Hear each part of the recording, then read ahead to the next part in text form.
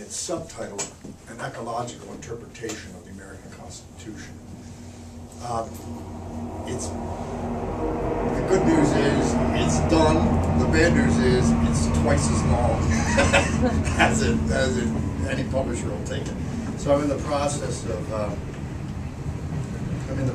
editing it down and trying to turn it into one single thread and finding a publisher.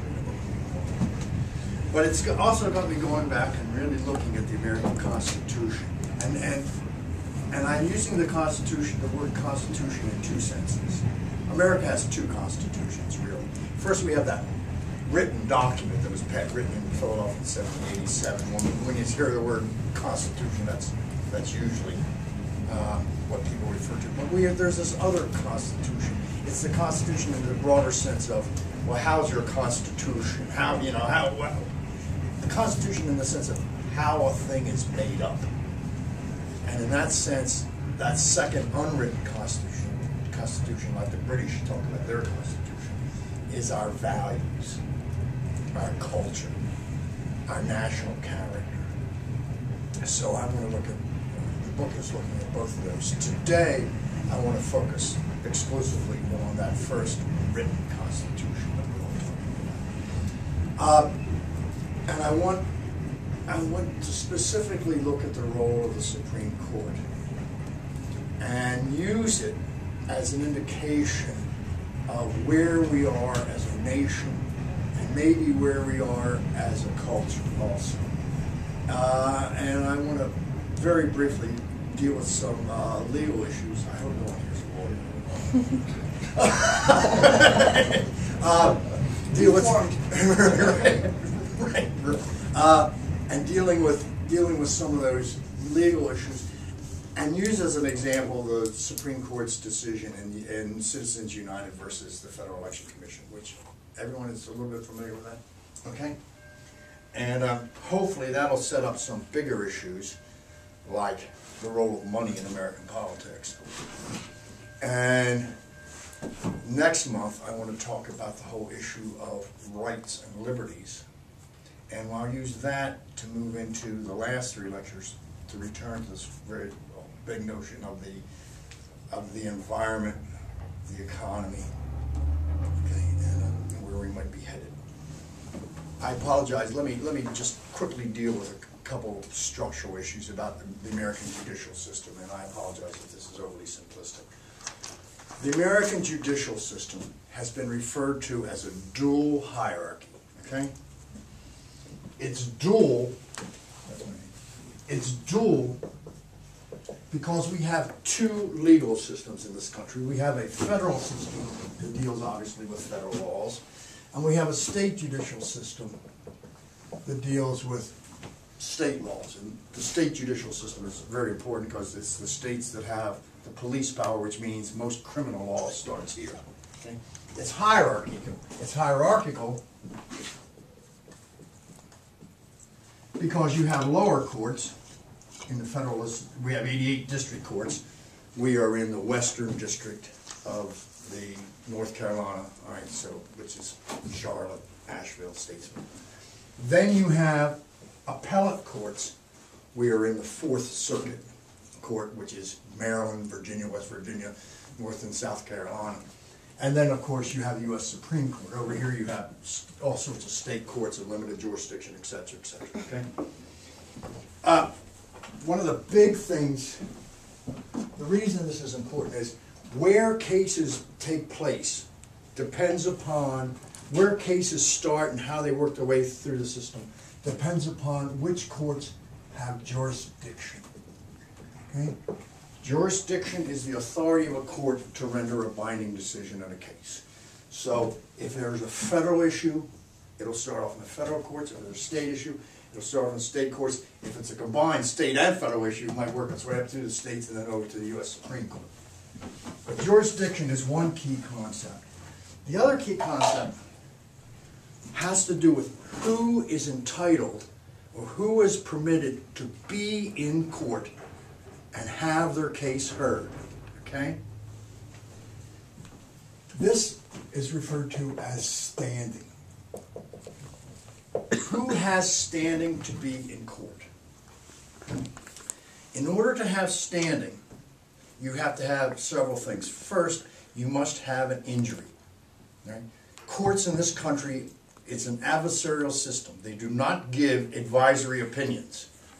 If the state of Delaware, for instance, for over 200 years had a law on the books making it illegal, it was a blasphemy law, making it illegal to say anything against Jesus Christ or the God, and the penalty was to have the letter B branded into your forehead. Blasphemous. Yeah. Blasphemy. Does that law violate the Constitution?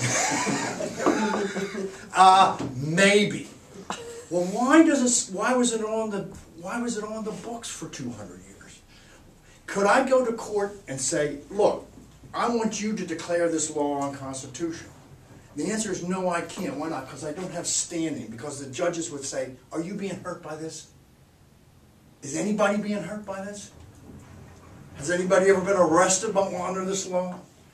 See this? Without injury, you just can't ask the court for advice. Do you think this law is constitutional? There must be injury, okay? And here's the toughest one. Who can be injured?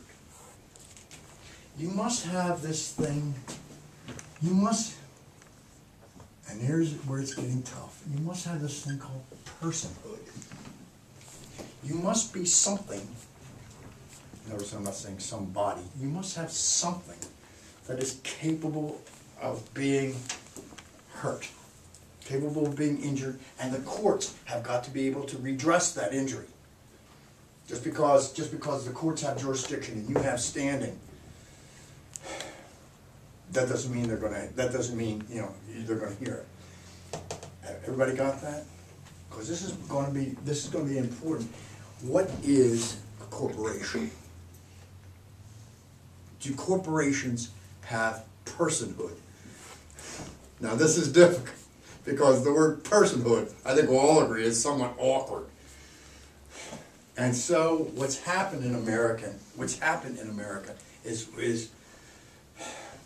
we've developed this almost equally difficult thing. Are corporations people?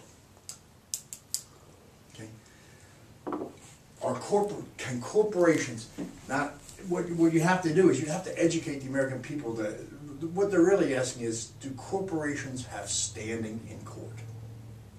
Okay? And the answer to that is yes. Okay? As far back as 1815, get ready, here come a series of Supreme Court decisions. In the case of Tarrant versus Taylor, the Supreme Court made an interesting distinction. They talked about public corporations, that is, cities, counties, towns, are public corporations. The city of Asheville is a public corporation, but as a public corporation, that means that the state legislature can do whatever it wants with it. It can abolish the city of Asheville tomorrow. It can require Asheville to get their permission to annex and all that stuff. And then what the courts did in Tarrant versus Taylor is they came up with this strange notion of a private corporation. I say strange because logically, private and corporation is a contradiction. If you're incorporated, that was a public act that did it, but they said, no, what's a private corporation? A private corporation is anything that's not a public corporation, okay? So, General Electric is a private corporation. In 1815, we established in this country the notion of a private corporation, okay? In 1819, in the Dartmouth College case,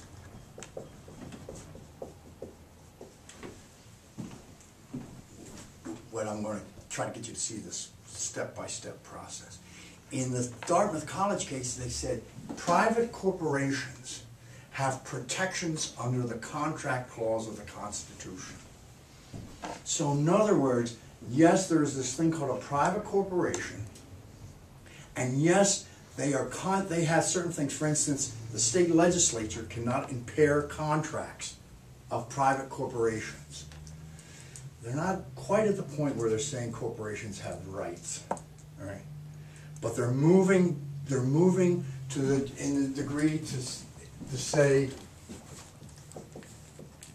the corporations have something of personhood to them. Got it? Then in 1844, the Supreme Court ruled in the Louisville, Cincinnati, and Charlotte, Louisville, Cincinnati, and Charlotte Railroad versus somebody less than. The private corporations are citizens of the state in which they're incorporated. See it? So now corporations are citizens. And then the big bomb came in 1886 with the Santa Clara Railroad.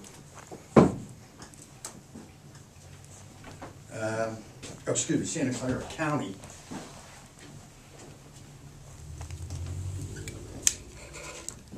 versus Southern Pacific Railroad.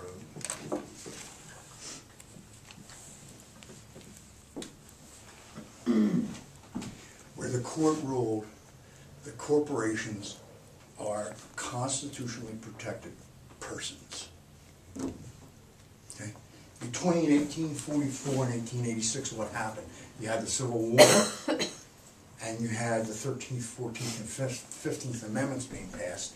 And the 14th Amendment says, nor shall any person be denied life, liberty, or property without due process of the law. Okay? That's the 14th Amendment. What the court ruled in Santa Clara County was the corporations are persons under the 14th Amendment. Is this happening in any other countries? Or are we standing alone with this kind of thing? I think that, the real answer is I don't know. But I cannot conceive of how you could have, believe I spent a lot of time trying to think of what would I change? Would I repeal any of these decisions? Revoke it? I mean, what I'm going to talk to in a little bit is the difference between logic, okay, and consequences. Logically, this seems a little bit strange. But as far as the consequences, why did the Supreme Court do this? The Supreme Court did this probably because I cannot conceive of even a rudimentary capitalist society, without some form, can you conceive of a society where you don't have corporations? And if you're going to have corporations, then the question becomes, what protections does the Act of Incorporation give you? And then I think this is the big one. Once you give corporations standing, right? Then you've said to some extent they're people. One of the things that really busted this open for me was remember after the Citizens United case, President Obama gave a State of the Union address, and he talked about we have to do something to reverse the Supreme Court decision in Citizens United. And the camera focused down there, and Justice Samuel Alito, who was in the majority of that case, was just shaking his head no. And he made a comment it was interesting. It was like, he said, quote, the Citizens United case was a very easy case to decide. He said it didn't take a lot of thought. And when you go back, yeah, I can see this. You're talking about 200 years of precedent here. And the problem is, each of these is linked. You know, maybe let's repeal Santa Clara County. But how can you repeal Santa Clara County without repealing Louisville, Cincinnati, right? If they're citizens, then they're people. And how can you do that without saying that they don't have contracts? That's the tough, I don't, the answer is I don't know the answer to yours, but I just can't imagine how corporations don't have standing in Britain or any other democracy. And not only that, would I change it if I could? I want to be able to sue BP. Because not only can corporations, what this all means is not only can corporations be injured, corporations can also injure. Right? So if British Petroleum, due to negligence, if British Petroleum dumps, you know, millions of gallons of oil into the Gulf of Mexico, I want to be able to sue them. And I don't mean suing the chairman of the board. I'll go after him too. But I want to sue that corporation. I want to bring that corporation into court. Now, if you say, okay, but you can't say, you know, I get to sue the corporation and it can't hire a lawyer. You couldn't say that. So if they have standing, they have the right to be sued and they have the right to sue.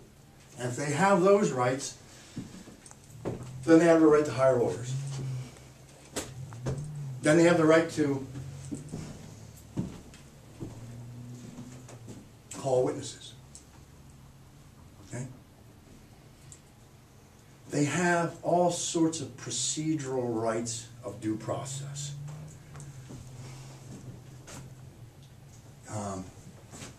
The question is, do they also have substantive rights? I mean, they have rights in court. Do they also have substantive rights? Do they have the right to freedom of speech? See this? Do they have the right? Here's the one that's terrifying me. Do they have the right to privacy? This is what's coming down the road, by the way. A corporation, I can see an agricultural corporation saying, disclosing where these tomatoes were grown violates our corporate right to privacy.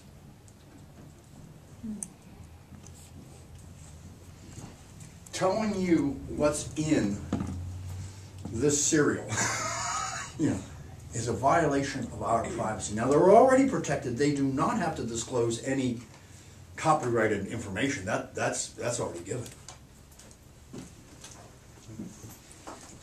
How does the Supreme Court decide these cases? What theories of jurisprudence do they use? And this will move us a step forward.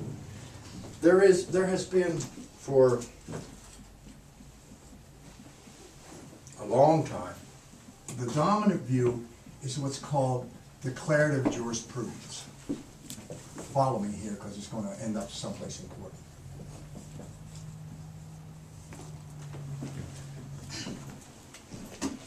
This is the legal theory that underpins the American Constitution. Here it's different because under here it is clear that under the American system you have separation of powers, which means you have an independent judiciary, okay?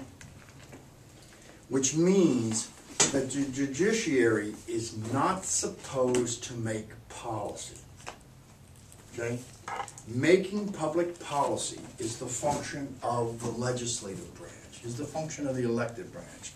Justice Scalia would be quite quick to point out nobody elected him. Okay? He cannot make policy. Well, then what is his job? His job follows this. This is what Justice Scalia would say. He would say that there is a higher law tradition in America. Americans believe that there can be such a thing as unjust laws. I've never met an American. Last time I said, I quoted John Hobbes, or Thomas Hobbes, there can be no such thing as an unjust law. I've never met an American that believes that. All right? Why not? Because Americans believe that there is some higher standard, higher than the positive law the legislatures make. All right? And laws, positive laws that violate that higher tradition should be declared aren't laws at all. And then secondly then, the Constitution is our embodiment of that law.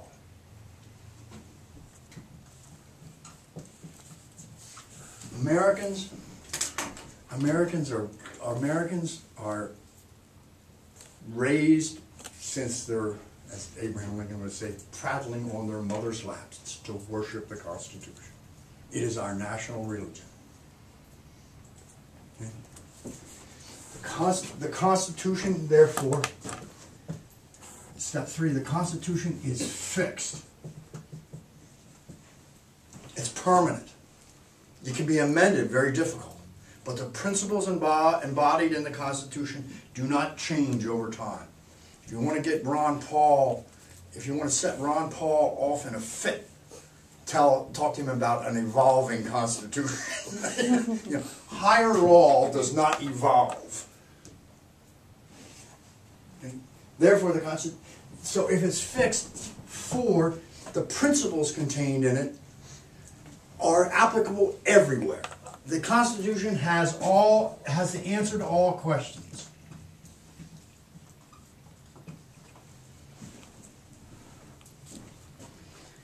The function of a judge, therefore, is not to make policy. The function of a judge is a case is brought before him or her. They look at that case. They look at the law involved in that case. And they ask the question, is that law logically consistent with the Constitution? Okay? If it is, leave it alone. It's not the judge's job to say if it's a good law or a bad law. Okay? If it's a wise law or a stupid law. Their only question is, does the law that Congress passed, is it logically contradicts the Constitution? The declarative theory believes in logic. Okay? It believes in judicial restraint. Judges should not make policy. Okay? But, may I interrupt you? Sure, please I do. just did. Over time, with ongoing decisions, that does influence policy, right? Isn't policy influenced? Who are you asking this question of? You.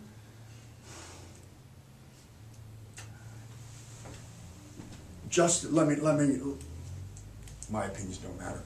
Let me tell you how Justice Scalia would respond.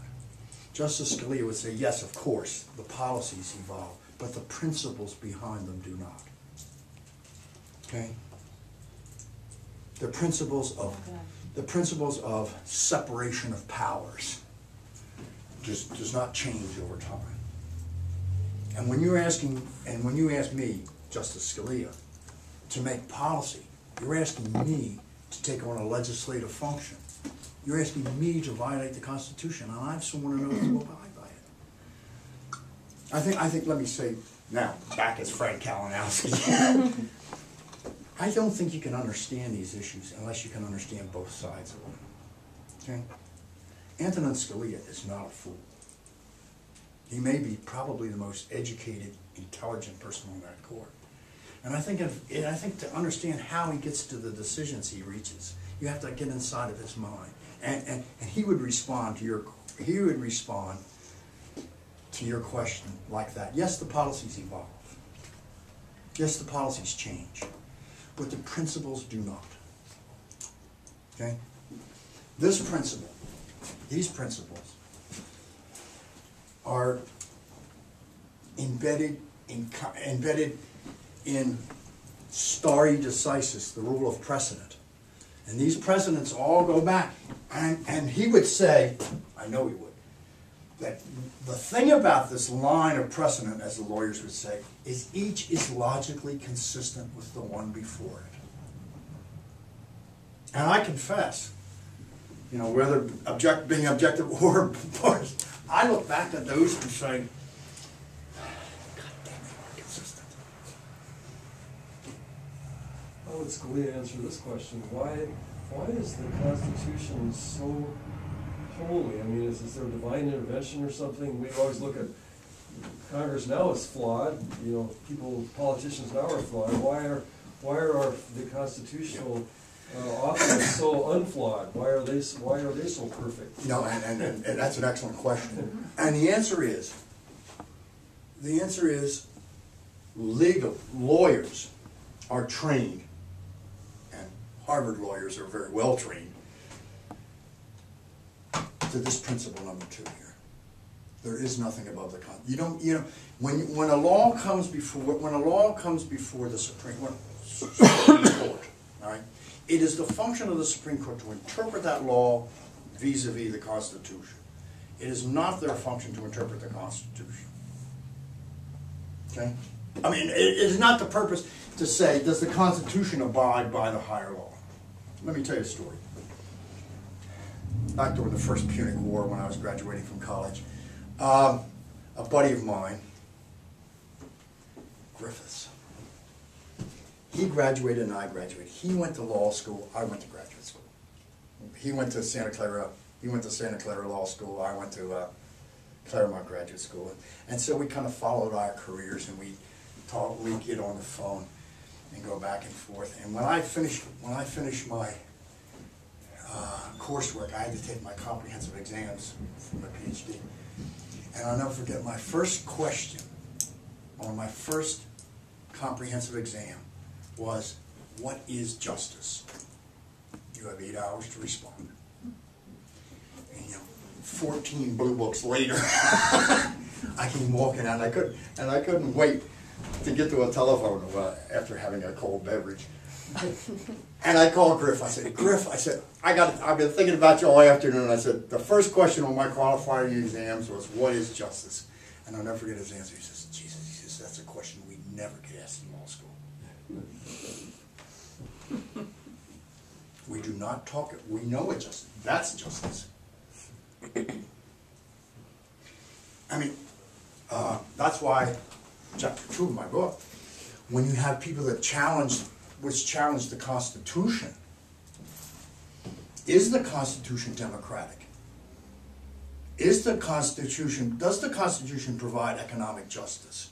The question I want to ask, the question my book asks is the Constitution of the United States ecologically sustainable? You can answer that any way. I don't think you can say it's unimportant.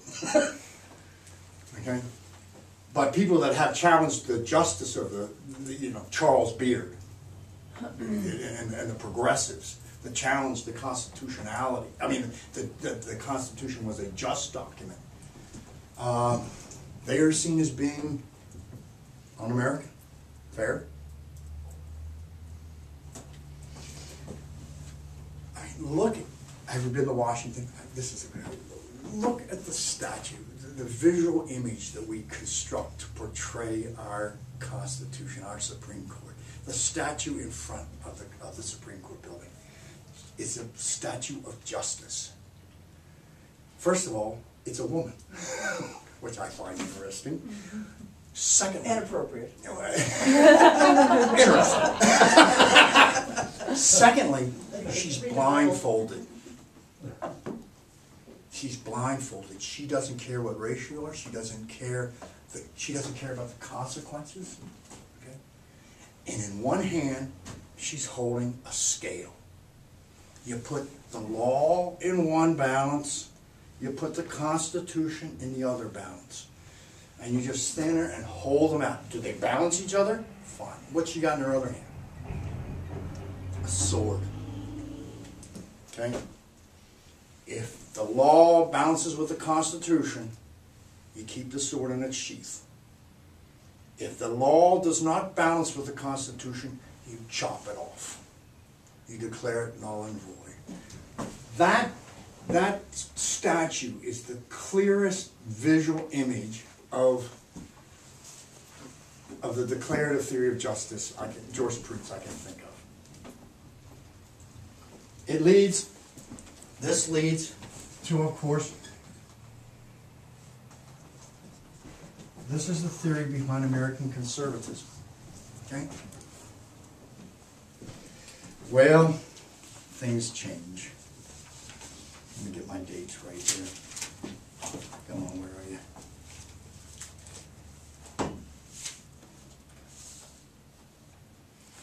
It's 1908. It's the height of the progressive era. Progressives are coming into power in Congress and in the states.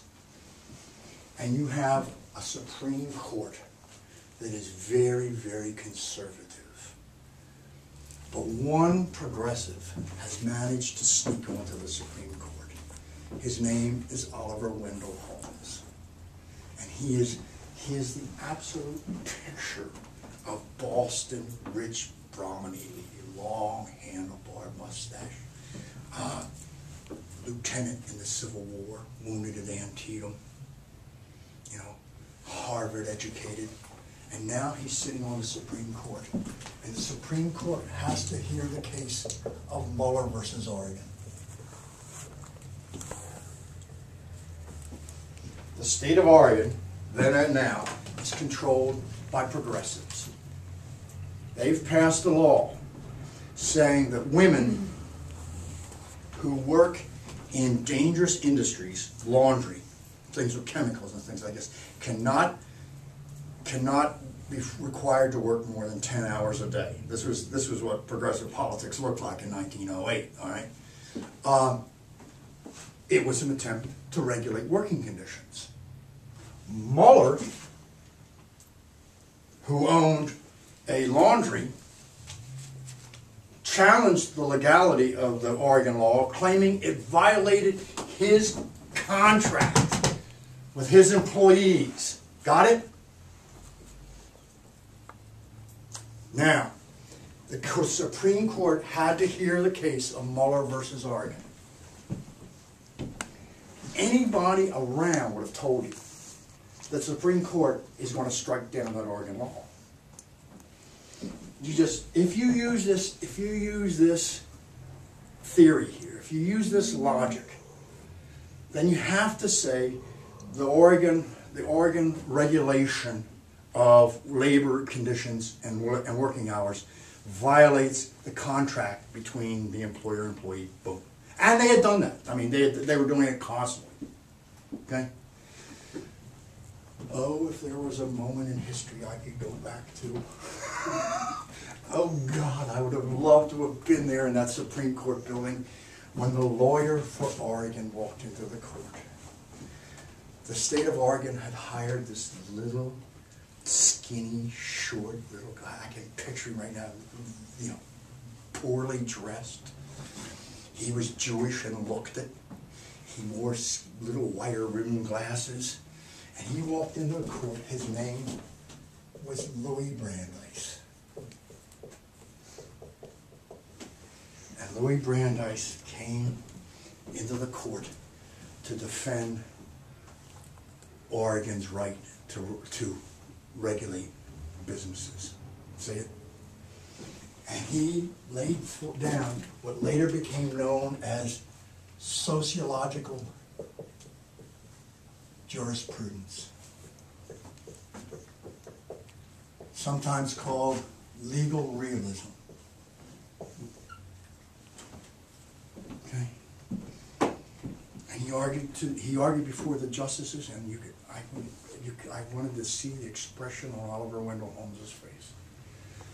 Okay, when Brandeis said, "Look, this Constitution, you people are not just simply logical machines. The Constitution of the United States is an evolving document. It changes.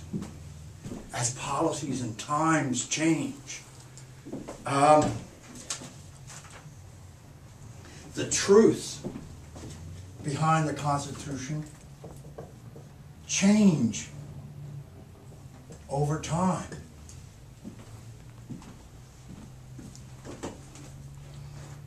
There exists not only a higher law, he says there exists a common good.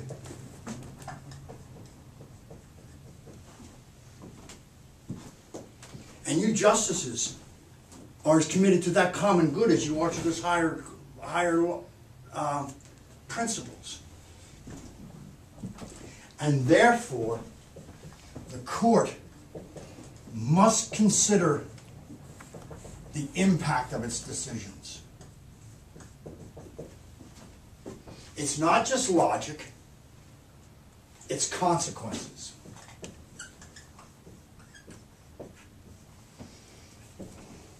And whereas for all these years, lawyers had been walking into the Supreme Court with case after case after case that they used to prop up their decisions, Brandeis walked into court with health records, with sociological impact statements. What is the impact on young girls that are working 10 hours a day, 6 days a week? What is the impact on their health of the lies and the chemicals? He did not use logic, he used evidence.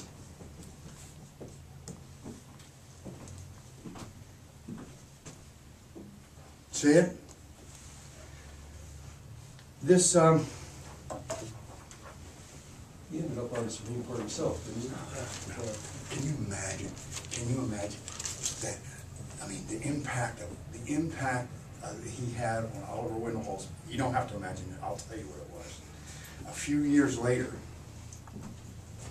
there became an opening on the Supreme Court. Now, one of the things the Supreme Court justices never do is campaign for candidates. Oliver Wendell Holmes went to Woodrow Wilson, President of the United States, and said, I think it's time that we have a Jew on the Supreme Court. And may I recommend this young lawyer, Louis Brandeis. And Wilson appointed Louis Brandeis to the Supreme Court. And if you want some, and for the next 20 or 30 years, these people were always in the majority. I mean, the court kept coming down with conservative decisions after conservative decision after conservative decision. But the Holmes-Brandeis dissents, the Holmes-Brandeis pounding of this legal realism, face reality. But why did he have to use the Jewish I think it was than progressive? Yeah, I think it was a case for, they were arguing for diversity. Okay? They was arguing for diversity. It's ironic, I checked before I came in here. You still are. Do you know that there's not a single Protestant on the Supreme Court? All Catholics and Jews. Yeah, 5 Catholics and 3 Jews. Yeah. Or, and 6 and 3. Yeah. Can you see the differences in the law? And this has become, if you can understand the difference between, well, let me finish off this story. Brandeis and Holmes were the minority.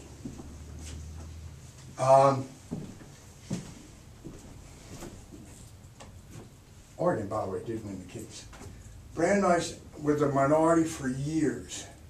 But something happened in American law. Law professors started taking this up, started teaching this. Yale. Okay? Carl Llewellyn, Roscoe Pound, a whole series of, this is how change comes, like this whole series of law professors started, I mean, they kept teaching this, but they kept teaching this also. one of my finest moments, Jessica Culpepper. If anybody ever finds Jessica, we'll tell her I said it. Jessica Culpepper was one of my students at Warren Wilson. Excellent student. She got accepted to Harvard Law School, which she also got accepted at Georgetown. Harvard teaches pretty much this. Georgetown has a program where you learn, it's called like Plan B or something like this. You learn the rudiments of formal legal education, but you also take courses in justice. You also take courses in sociology and things like this. And she called up admission into this special Georgetown program is pretty exclusive. She called up Georgetown. She says, I've been accepted. Can I get into this special program? And they said, well, it usually takes us a couple of months to decide, and we haven't made our decision yet. And she said, well, I've been accepted at Harvard Law, and they need to know an answer. How about if I call you back in 2 hours and you tell me? She called Georgetown back. I don't know if it was 2 hours, but briefly back. And they said, you're into the program. And the only student I have ever had to turn down an acceptance at Harvard Law School, she called Harvard and said, thanks, but I'm going to Georgetown. The last I heard, Jessica had just been admitted to practice law before the United States Supreme Court. These are my buttons busting, as you can tell. This got taught in the law schools. See this? By the 1930s, now these students of legal realism were starting to practice law. They were starting to get into judgeships. So that now, when the 1950s came along, okay, people like Earl Warren, Brennan, Blackman, Frankfurter, who had been raised, I mean, how did they get to this judicial activism, this liberal? They've been trained in it. And it all goes back to Mueller versus Ark. Okay? But don't give up on these folks. So from then until now, I think what you can see is, I mean, the differences between the conservatives and the liberals on the court today. Okay? The conservatives, it's not one of intelligence, certainly. The conservatives strictly adhere, Scalia, Alito, Roberts, okay? They strictly adhere to, or I don't know, strictly, they go by this, okay? The liberals, they want to know what's the logic, okay? What if I were admitted to Harvard, but I suddenly found that I had strong leanings toward this realism? After X years at Harvard, am I just automatically No, I mean, no. this? Lawrence tried good at Harvard. Yeah, I mean, there are professors, all right. There are professors at Harvard that teach this. But Harvard legal education, I don't think I'm slandering anybody to say it's a very conservative education. I mean, you will be able to recite every case. Good Lord, you're going to be an expert at it. And you will understand logic. Okay? And for these people, and you'll know how to respond to these people. When these people say, yes, but what's going to be the consequences of this decision? What's going to be the impact of this decision? Roberts, Alito, Kennedy, Scalia, they're going to say, that's not our job. Don't you believe in separation of powers? Making policy, this is making policy. Now, to which Bader Ginsburg, Sotomayor, Kagan, Breyer, they're going to answer, of course it's making policy, and you're naive to think we don't.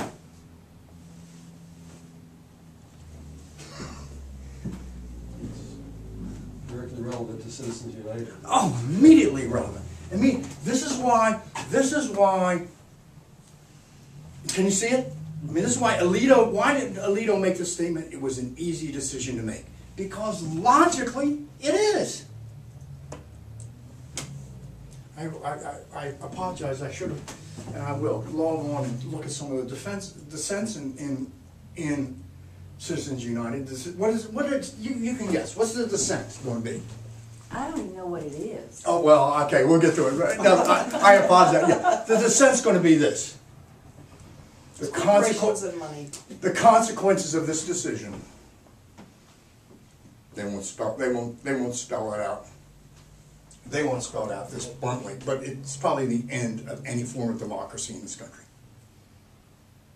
That's a pretty significant consequence. Consequences be damned. Consequence, that's not our job. Okay? This is the price we pay for separation of powers. Now, to answer your previous question, I mean, you know, in other countries, they don't pretend that there's separation of powers. There's no separation of powers in British politics. They don't have a written constitution. And they don't have a written constitution. Maybe two advantages they have. Okay? Logic, consequences. See it? Okay. Let's turn then. Oops. Let's turn then to Citizens United. If anybody invents a Wayback Machine, I want to see Brandeis and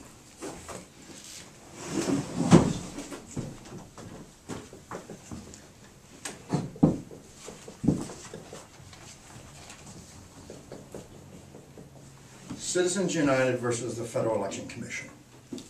This was decided in 2010. Okay?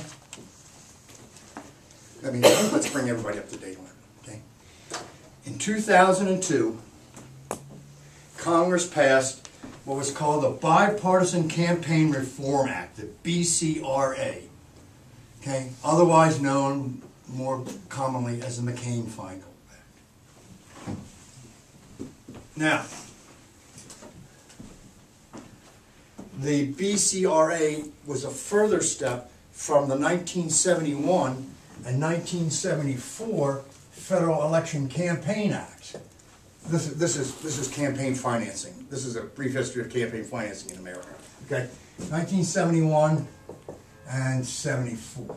Okay, 2000. When was it? Two. McCain-Feingold. Okay.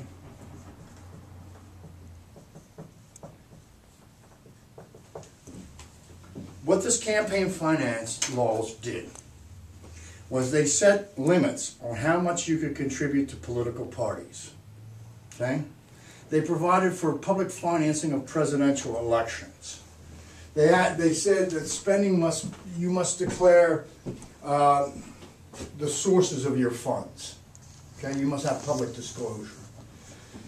And McCain-Feingold limited how much you could spend 30 and 60 days prior to an election. Got it? Now,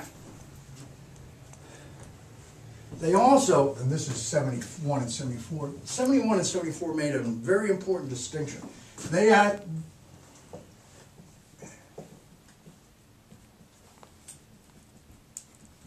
They distinguish between campaign spending, which they define as spending designed to get someone elected to office, all right? Vote for Karen, she's a terrific candidate. I am advocating her election. Got it? Since the Congress can control campaigns, Congress can control spending on campaigns. Follow that?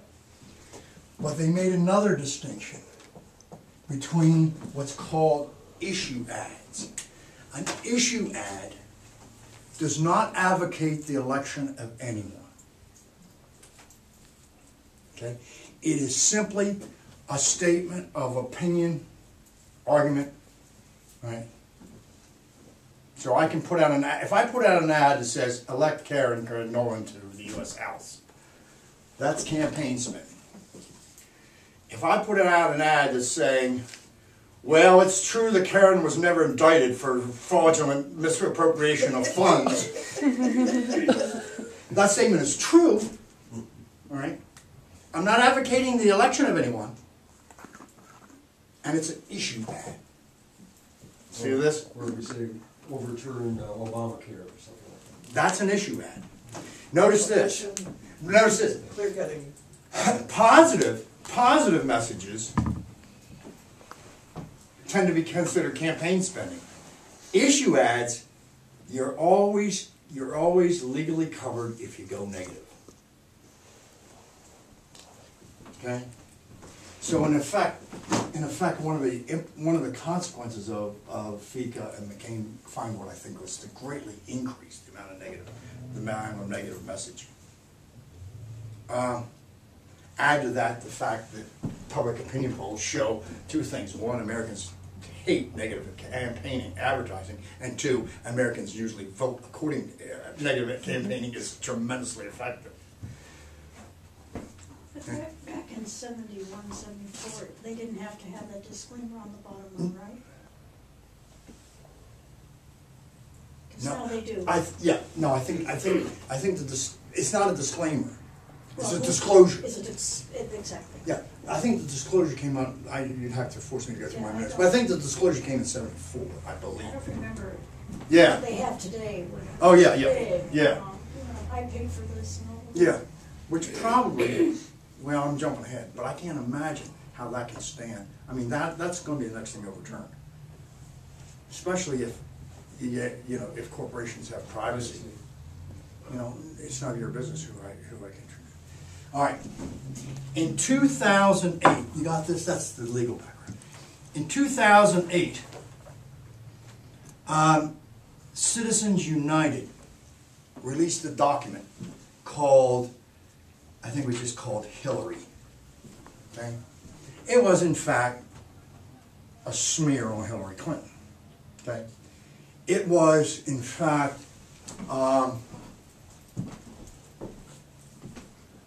an attempt, again, it was an attempt to argue that Hillary Clinton should not be elected president, should not get the nomination to be elected president.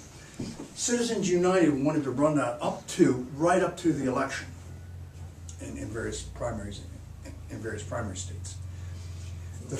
They went to court to get an injunction against the Federal Election Commission, following this, to allow, blocking the FEC from blocking them from running their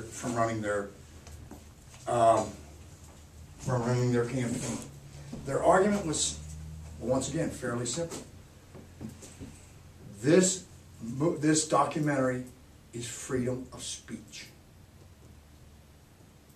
Okay? As a private corporation, as a private group, we have certain rights. See this? That among those rights are freedom of speech.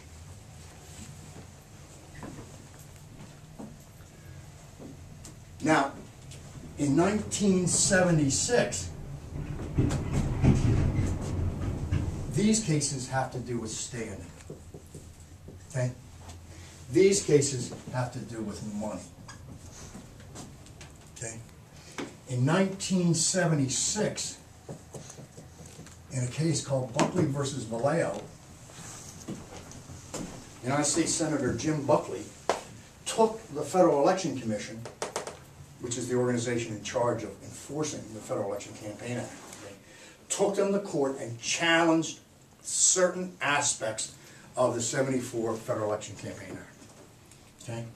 What the court ruled in Buckley versus Vallejo is spending money is speech. Okay? The government, Congress can limit how much you contribute to political parties, so-called soft money. And they can limit how much an individual candidate can respond. But independent groups, which became known as political action committees, independent political action committees can raise as much money as they can. There can be no limits on how much money you raise, okay? And there can be no restrictions on how much money you spend. So what the Supreme Court did, what 5 justices in the Supreme Court did in the Citizens United case, is simply to take Santa Clara County and combine it with Buckley versus Vallejo. This is as good an explanation of this as I can give. Do you see it? Corporations are people. They have personhood. They are persons. They have rights. That among those rights is speech, guaranteed by the First Amendment to the Constitution. And spending money is speech. Therefore, any law passed by Congress that limits how much money corporations or public action committees, political action committees, or 527 another form of groups, no matter how much they can raise as much as they can get, and they can spend it, as long as they're spending it on issue ads, they can spend it as much as they want. So now, yes, so now, what is it? 2.5 years before the presidential elections, right? The Obamacare ads are coming out. And the I guess it's the Democratic Party that's funding the Hagen thing. But you're getting allies. Now, interestingly enough, Citizens United kept in place the public disclosure elements. But anybody that's looked at this is going to tell you that that's the next thing to go. Because if they have freedom, because if corporations have freedom of speech, if corporations have not only standing, right, but rights under the Constitution, what constitutional rights do they have? Clearly they have procedural rights.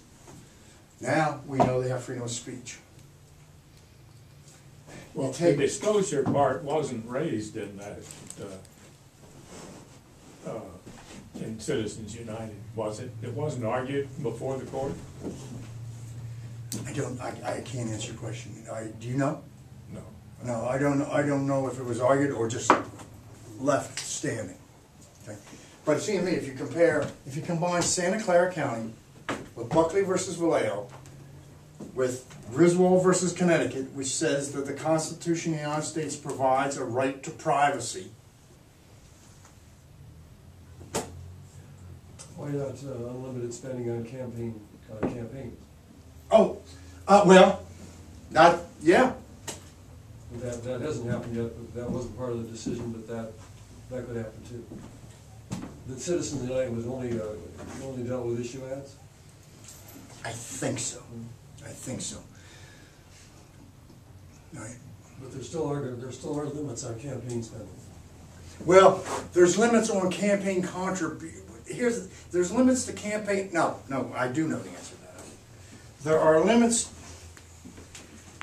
There are no limits on contributions or spending to PACs. Okay? There are limits to contributions and contributions, not to spending, to political campaigns. Okay? So what's happening now? What's happening is you have Clinton for president as a political campaign. Then you have the Hillary Clinton Political Action Committee. Okay? These people can raise and spend as much as they want. These people cannot. As long as these people are distinct from those people, both sides are obeying the law. Now, what's the truth? The truth is that these, do you think there's any connection between the Hillary Clinton Political Action Committee and Hillary Clinton's campaign? Let me think. So all they had to do was declare themselves a corporation. Not a corporation. Oh, yeah, well, they had to incorporate as a political action committee. Okay? It's a nonprofit. I mean, there's all sorts of, nonprofits are corporations, right? Definitely corporation. Yeah, yeah. What bugs me, and it's bugged me for 3 years now, is it makes so goddamn much sense. Even though it's gonna destroy democracy, like you said. And, yeah. Yeah. I mean, logic and consequences. The logic of it, I don't know if I'd call it impeccable, but it's good. But the consequences, you know, I mean, the money, there's no doubt that we're gonna have, 2016 is gonna be a presidential election where each side's gonna spend $1 billion. Well, we already see the consequences of it in North Carolina. Oh, in North Carolina, you know, Art Pope bought the governorship. And the legislature. Yeah. He didn't want to go half-hearted. So the media is who benefits. Pardon? The media They're the only benefits. Oh, tremendously benefit. They tremendously benefit. They can't raise the prices of their ads high enough to dissuade these people from purchasing time. Right? Tremendous beneficiaries.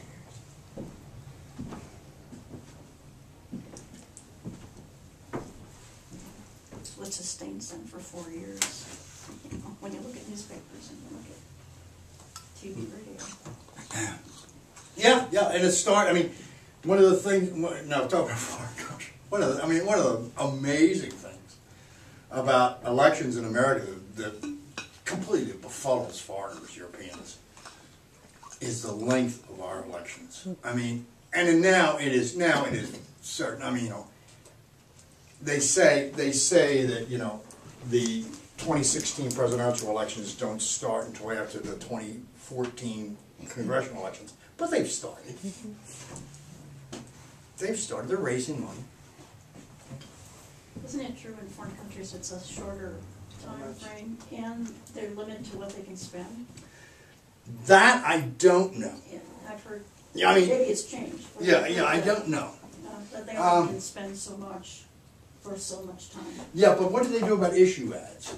Do they have them? What stops them? I don't know. The British and French and Germans have as much free speech as we do, right? Doesn't get the. They have commercial television.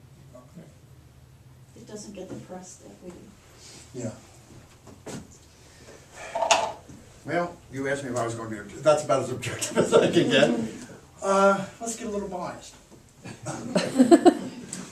Let's suppose, just for yucks and grins, that we want to try to save the American political system.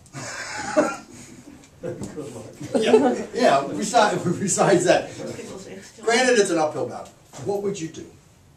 Well, we've got a campaign going on right now to have an amendment to the Constitution to overturn. But what would you overturn? I mean, what would you change about this?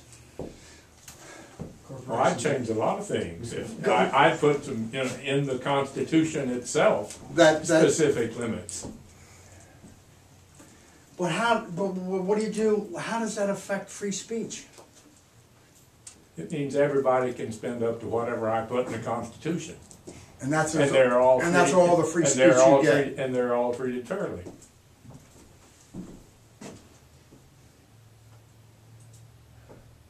I don't know if I like telling you can talk, but only for this much. You know, you can publish. Somebody told me you can publish books. You can publish your book, but you can't print more than 5,000 copies. Okay, so for every dollar you spend on political ads, you have to give to a charity. Oh, Yeah. or you have to give to the poor, you have to find a way to make the life of some people. But doesn't that set a problem? Like, if I don't like the charity you Well, want maybe me not to a donate charity, to? but maybe just make, I mean, put it. Nominate our conservative. We don't move to the center. We become, in fact, even more conservative. And we use issue ads to smear the Democrats as a bunch of neo-socialists. See it? In fact, what we do is we polarize the system even more. Okay? And these people start staying home, start staying home, start staying home. If we had strong political parties, I'm not saying this is heaven on earth. I know about Tammany Hall. But the Democrat, if we had the political parties nominating them, I would trust the self-interest of the political parties to say, we've got to nominate somebody that can appeal to the middle. Of all people, Karl Rove now understands that. Karl Rove is the one that's coming out, more than anyone else, Karl Rove is the one that's coming out saying the Tea Party is killing the Republicans. He's not saying that because he's a secret agent for the Democratic Party. All right? He's saying that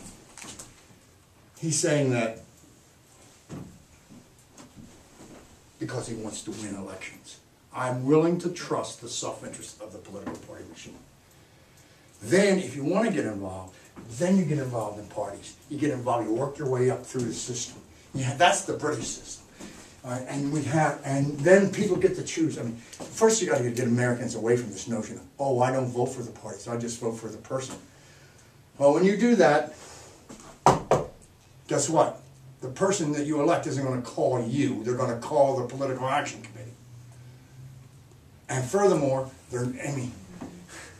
things are really desperate when I start to feel sympathy for John Boehner. Right? But he can't control his own party. What's he going to say? What's he going to say? I mean, you've got 35, 40 Tea Party Republicans there that won't go along with you. What's he going to say? Go along with me or I'll cut off your campaign financing? They're going to look and say, I never got any campaign financing from you. They're going to say, well, go along with me or else you won't get to run as a Republican? They're going to say, I don't need you to determine who I run for. And what are they going to say? What are they going to say? Vote for me, or we'll run a moderate against you in the campaign? They're going to say, I'm not worried about moderate opposition. I'm worried about opposition from someone that's even further right-wing than I am. So you're saying that if we made these changes, we wouldn't even have to worry about whether money is free speech or whether corporations are persons. Exactly. And it would be okay to contribute as much as you wanted to political parties. You wouldn't limit that. But with the Supreme Court we've got now, any law that tried to do what you're suggesting would be called unconstitutional. Well, I don't see anything unconstitutional about strengthening political parties. Political parties aren't even mentioned in the Constitution. I know, but the things you have to do in order to strengthen them we'd have be. we'd have to repeal FICA, McCain-Feingold, Okay. and substitute in, and then we'd have to do some other. And the substitution is going to be declared unconstitutional I because don't, it's going to be working against the same principles that they declared before. I think I understand. No, none of this has to do with whether or not corporations are people. Corporations can still be people. Corporations can still have rights. Corporations can still have speech. We don't have to. What's nice about this is none of it requires a constitutional amendment. And like I said, you could give as much as you want. No problem with. And you could require. I mean, in Great Britain, every union member is taxed by the Labour Party. And that money goes directly, I mean, you can opt out now, but that money goes directly out from your wages and it goes directly into the labor party. In Germany, they make no bit out of it. The CDC, the Christian Democrats, they represent the big corporate interest in Germany. Corporations in Germany, they don't give their money to issue ads. Where do they give their money to? They give their money to the CDC. CDU, excuse me. Okay? Labor unions in Germany give their money to the Free Democrats. Here's two other suggestions. None of this, all this, however, requires that we also turn the Congress and turn the government in the United States into at least something that vaguely approaches a democracy. In the Senate, we desperately need to eliminate the institution of the senatorial hold. Okay? This is very new. This is only like 15 years old. Now, I don't think you're going to eliminate the filibuster. You know what that is, talking a bill to death, all right? But damn it, if you want to filibuster a bill, get up and do it. In the past few years, 10, 15, they've had this notion of a senatorial hold, where a senator doesn't even have to filibuster. All he or she has to do is write a letter to the majority leader saying, I want to put a hold on this piece of legislation. And it cannot come up to a vote unless you get enough votes, 60, to pass cloture. That means that in fact, 40 senators, and that 40 senators representing 20 states, which probably represents maybe 25% of the American population, can in fact block anything that goes through the Senate. I like the filibuster. I think if you're really passionate about an issue, a minority ought to have a right to talk it to death, or at least postpone it. But let's reserve that filibuster for very special occasions. Eliminate the Senate. And then in the House, the real problem is, in the House of Representatives, I mean, we have virtually no democracy there. 80% of the House seats in this country are non-competitive. They have been gerrymandered. I mean, I'm standing here in Asheville, North Carolina, and I can't tell you if I'm in the 11th or 10th district. Why not? Because the Republicans, when they got control of the North Carolina legislature, redrew the district lines to guarantee that all Western representatives were going to be Republicans, and they wanted to do something about the People's Republic of Asheville. All right. So what they did is they brought the 10th district over from Gastonia and came and cut Asheville in half, diluted that part of the liberal vote. Then they took the 10th district from Boone and over there and the western counties and gave them the other half of Asheville. The district line, I mean, this is how petty it got. Warren Wilson, the most liberal guy, they actually, the House of Representatives dividing line goes right through the middle of campus. It's called computerized redistricting. I used to ask my students, look, take an average college junior take their computer skills, take a smart college junior poli-sci major, okay? And get the two of them together and say, look, we got 12 representatives districts in the state of North Carolina. I want you to draw them up so that the Republicans always win at least 10 or 9. How long would it take you? And I've had comments like, with lunch breaks a day and a half. Computerized redistricting, which the Supreme, I mean, gerrymandering according to race, the courts have ruled is unconstitutional. Gerrymandering according to political parties, the courts have ruled is constitutional. Okay? The solution to this, and I understand this doesn't have a snowball's chance at all, but it does not require a constitutional amendment. We need proportional representation for all states that have more than two members of the House. Okay? So it would work this way. North Carolina, okay? We now have strong political parties. The Democrats would nominate 12 members for the House of Representatives. Okay? Number one is the head of the party, number 2, 3, 4.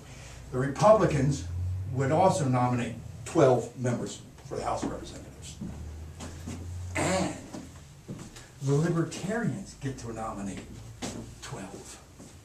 And, please God, the Green Party gets to nominate 12. See Well, it? what constitutes a party then? I mean, what? Anybody that wants, anybody, you know, if you could, you know, we could get together, okay?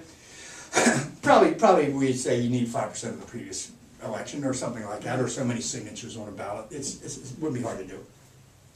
And we just put them on there. Then we have the election. You vote, now you vote for political parties, because that's where the power is. So the Democrats get 40% of the vote. The Republicans get 30% of the vote. Okay? The Libertarians get 5% of the vote until, what am I at, 75. We'll give them 10% of the vote. And the Greens get 15% of the vote. Okay? Now, the Democrats get 4 of those 12 seats. See it? The Republicans get 30%, and we have, you know, we can adjust that around. And now you're rewarding third parties. You can have a multi-party system, because now the Greens can come in there and say, vote Green, we will do this, and we've got the power now. We will do this, we'll do this, we'll do this. We're going to enforce the Clean Water Act. Okay? We're going to put strict regulations on Cowens Ford. The Democrats say to the Greens, "Oh, that's too much. You can't do that. You got to compromise. You got to join us, or else and the Greens are saying, "We don't need to join you. It's not all or nothing anymore. We'll take it. We'll win our 4 seats, whatever. Then when we get down to Washington, and it's time to elect the Speaker of the House, and it's time to elect party chairman, guess what? You don't have the votes. You're going to have to come to us to get the votes to be a majority and get all that power. And believe you me, we're going to ask something in return." That's the way it works in Germany. And To a certain extent, you know, I mean, we are the only country in the world that has this system. So I think strengthen political parties. I mean, obviously, proportional representation doesn't work where you only have one member of the House of Representatives, and you can't really gerrymander when you only have 2. Okay, put all the Republicans in one district, then you're going to put all the Democrats in the other. But states, and I would like to know how many states have more than 2 members of the House. Probably a considerable number of them. Okay?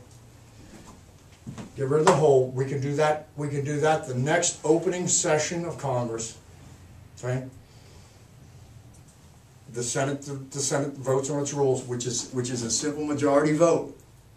You can't filibuster the rules. You could change that.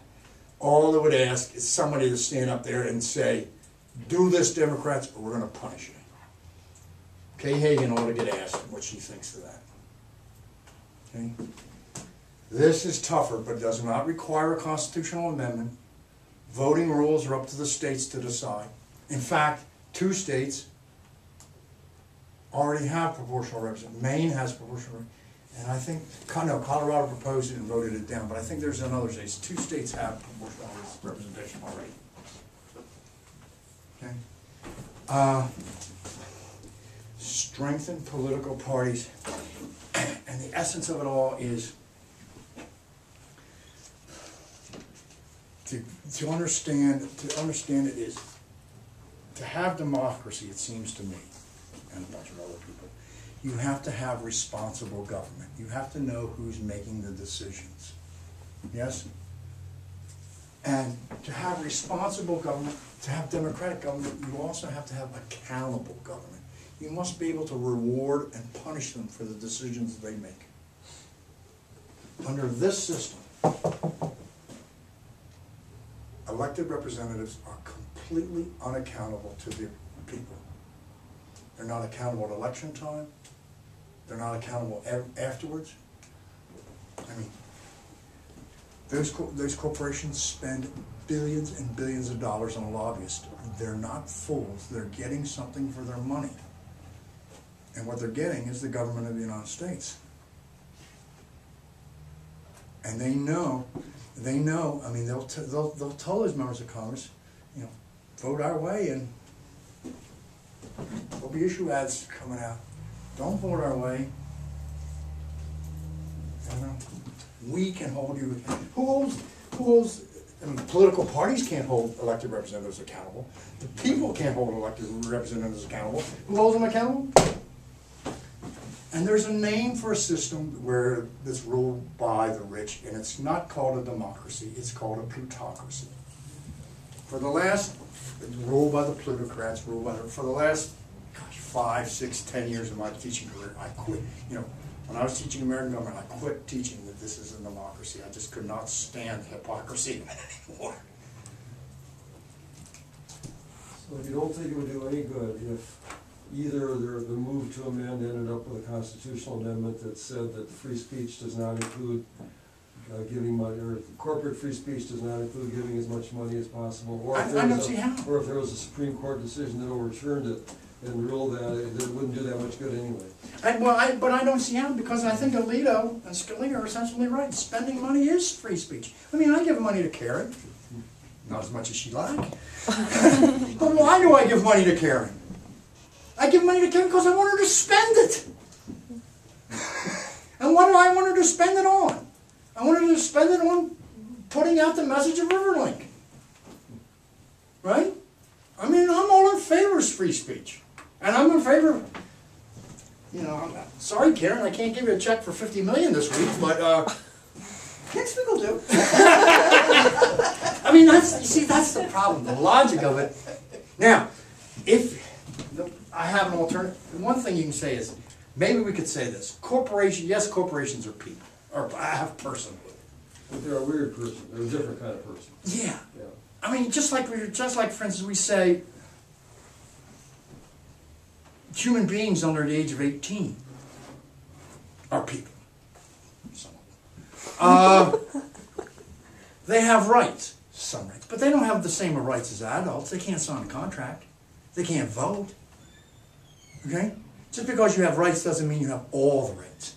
So maybe you could say, look, yes, corporations are people. Yes, corporations have standing. Yes, corporations can sue and be sued. Corporations have procedural rights. They have rights in court. But they don't have substantive rights.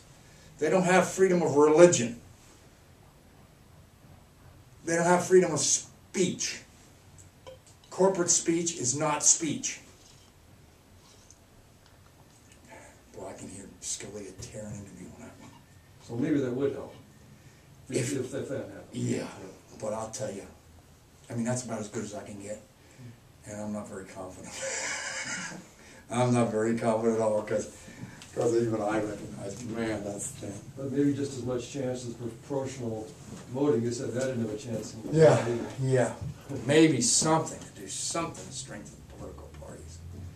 I think, you know. Couldn't you just do away with the, I'm just thinking out loud, I never thought really about this.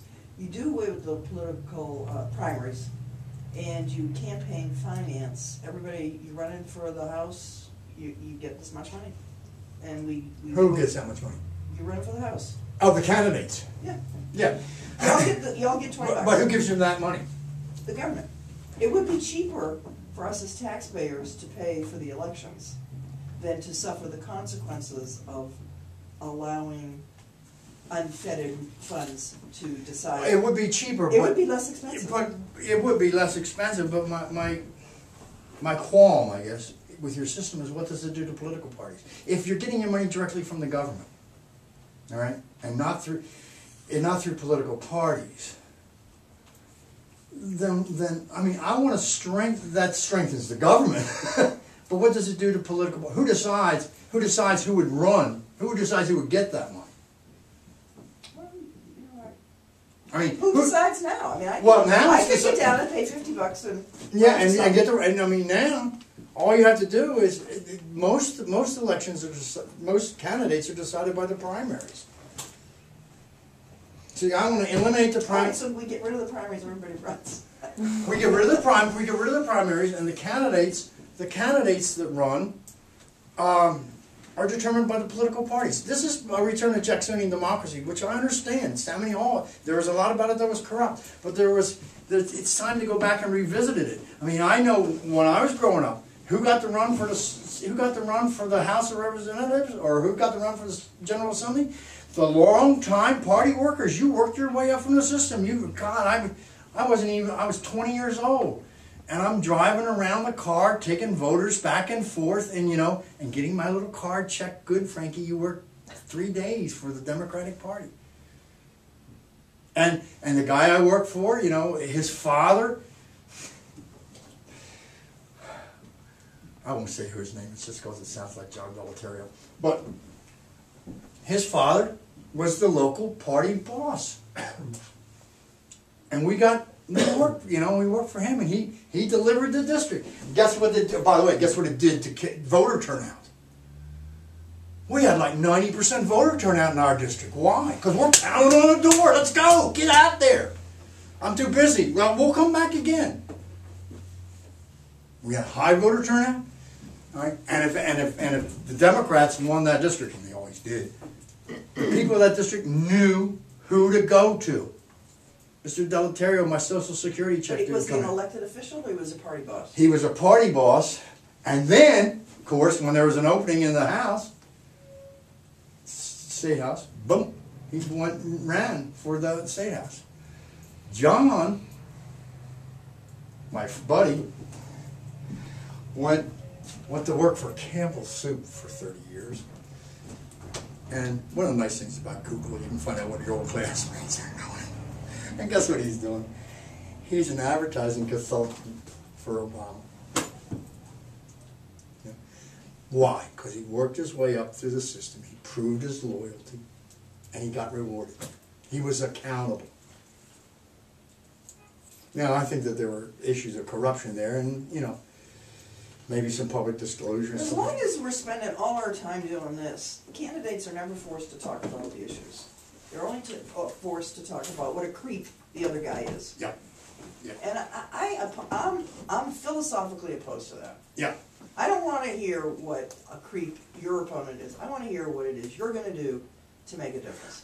But the other thing I wanted to get, and the other thing, but it was like, I don't care about you, because you don't have that much power even anyhow.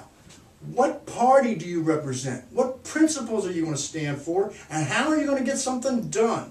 Right now, they can sit there and they can promise you anything they think you want to hear, because nothing holds them accountable. And what the biggest problem is, every time I hear an American say, "Oh, I don't vote for the political party, I vote for the individual," I cringe. Well, guess what? You don't vote, you just vote for the individual? This is the system you get. A system where individuals can lie to you, and even if they tell you the truth. Well, so you're saying straight party voting creates an atmosphere where people don't lie? No, straight party voting creates an atmosphere where people are held responsible.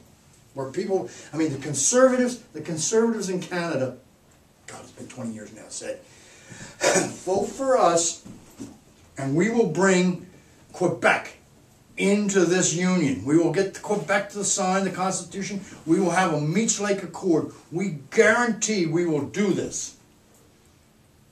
So the Canadians voted in the Conservatives by like 60%. And for 4 years they fought that Meech Lake. I was living up on the Canadian border at the time, fascinated with it. And the Meech Lake Agreement fell through. The Conservatives did not deliver on their promise. And the next election, the Conservatives got 2% of the vote. They lost their status as a major political party. They were punished by the Canadian people for not carrying forth on their promise. Barack Obama promised we were going to have a public option on health care. I wanted a single-payer system. Definitely I wanted some way to regulate costs. And what do we get? We get this crap called Obamacare, where 20-year-olds are being forced to carry the burden of the 70-year-olds. And you think they're resentful? You ought to be. It's a major, Obamacare is nothing but a major boon to the private insurance companies. If you don't believe me, look what happened to their stock once it was passed. He had a majority in the House. He had a majority in the Senate. He had made promises to America for a public option. Which I didn't want a public option. I wanted just take Medicare. That's my health plan. Take Medicare and make it applicable to everybody. That's what Medicare is. It's a single payer system. You get to pick what doctor, yada yada yada, and Medicare pays. And you tax workers, you tax banks. Well, and I was willing to compromise. Maybe that was my mistake, and say, okay, I'll settle for a public option, figuring it's going to become Medicare pretty soon. And we didn't even get that. So, who do I hold responsible? Who do I punish? I'm pissed. You go punish the insurance company. You go. I can? Well, Don't pay your premium next month. well, I don't pay a premium. I've already, no, see, I like my system. I don't pay insurance premiums. I'm on Medicare. But you don't pay a premium, then you go to the doctor and you don't get treated. Yeah, you know? yeah. I mean, yeah. Who'd you punish? I would much rather, now, if I had, I would like a public option. I mean, I correct that. I have a private insurance company. Humana is my prescription plan D. And I pay them, they're okay, I wouldn't mind seeing first of all, what the executives of Humana are making. And secondly, I wouldn't mind having a public prescription plan that I could also pay premiums What? to. You take Congress's. George Bush says we have a public option. You go to the emergency room. And he's absolutely right. And he's absolutely right. And what does the emergency room do? The emergency room doesn't cure you. The emergency room, and ask any emergency room doctor, what they do is they, quote, stabilize your condition. And send it back to you. And what does stabilize your condition mean? It means they get you so that you can walk out the door. And you spend a lot of money. And you walk out the door, none of the causes have been treated. And so what happens? 2 weeks later, you're back in the emergency room. That's why America ranks #1 in the world on spending on health care, and like number 16 in the world on health of its citizens. But Boehner says it's the best system in the world. Yeah, and there's not a shred of evidence to support that. Now, I'm not in favor of socialized medicine. Socialized medicine is what they got. I mean, we have socialized medicine in this country. It's called the VA. I mean, that hospital out in Otine is owned by the federal government. All those doctors work for the federal government. They're federal employees. That's socialized medicine. And for veterans, I don't know. Single payer system is what Canada's got. Okay? Just build the government. Build the government, which the doctors would love. Build the doctors, pay into it over your life. And I like this about Medicare too. It doesn't give everybody everything they want. I mean, my mother, rest her soul, my mother got a pacemaker put into her heart 5 days before she died of lung disease, which cost like $60,000. What was the point of that? My father was told he needed knee transplants at 95 years old. I mean, I think Medicare should pay for basic health care. 80% of other. And if you want something more, I agree. If you want something more, go out and buy a supplemental policy. right? Want, go out and get a prescription drug benefit. Go out and get. I can't afford a supplemental policy, but Judy's parents have supplemental, get Medicare and supplemental policies. That's a good system. You can control costs because you don't give everybody everything they want. Yeah, but the supplements won't pay if Medicare doesn't. Oh yeah. They'd I have mean, to be Medicare separate. Medicare is going to be the first resort. Medicare is going to be your basic resort. So it's not a system where if Medicare doesn't pay for it, then you can get it for Yeah. supplement. It would have to be Right, set right, up differently. Right. But what we can have is, and this is what I want. We can have a basic health care system that guarantees every American some level of health care. Now, I don't want to pay to give some 80-year-old woman breast implants. Oh, All right? come on, Fred. Well, it depends who the 80-year-old woman is, right? Wait till you see it. Shame on you. I can't beat that comment. I quit. Thank you. That was fun. Thanks. So next month